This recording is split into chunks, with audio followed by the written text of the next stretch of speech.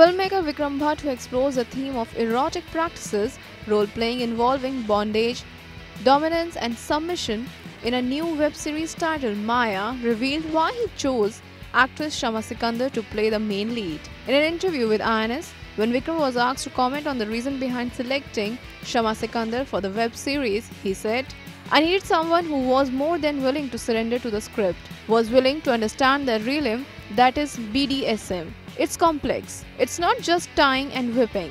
It's about surrender and control. She understood what I was saying, to be someone who had kept her desires to herself, who felt judged, had a nervous breakdown. She did it marvelously." Further, he also said that Maaya is not inspired by international film 50 Shades of Grey. No, it's not. Unfortunately, anything that is BDSM is 50 Shades of Grey, and I see no point in fighting that perception. It's like saying Dangal is Sultan because they are about wrestling. Maaya is an adult love story and will run every week for 10 episodes. Honest report.